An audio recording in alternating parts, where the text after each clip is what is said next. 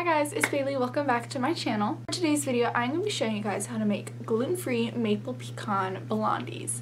Now, do not be alarmed. When you're going to watch this video, the first ingredient is probably going to scare you half to death, but I promise you, you cannot taste it. These are actually super healthy blondies. They're super high in protein, they are gluten-free, and they're super easy to make vegan as well if you're a vegan. But I promise these taste delicious. They don't taste healthy. They're so good, so you should definitely try them out. So anyway, let's get started. Into a blender or a food processor, add 15 ounces of rinsed white beans.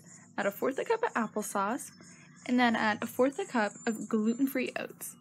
Finally, add 4 tablespoons of butter or coconut oil if you want this to be vegan. And you're just going to puree this for about a minute until it's smooth. It's okay if there's still a few chunks, we'll be blending it again.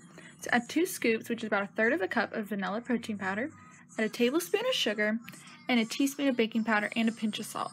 Also add 1/4 cup of brown sugar and a tablespoon of maple extract. And again, you're going to puree this for another minute to a minute and a half.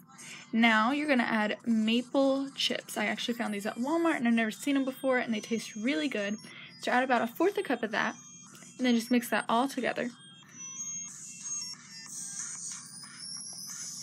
And this is completely optional, but I added 1/4 cup of crushed pecans.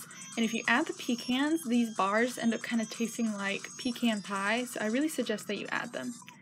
Now you're just going to add these to a sprayed 9x9 baking dish, and just spread these out as evenly as you can because they're not going to rise too much in the oven. And then, of course, this is also optional, but I just sprinkled a few more maple chips on top. And then you're going to bake this at 325 degrees for 30 to 45 minutes. Just keep an eye on it.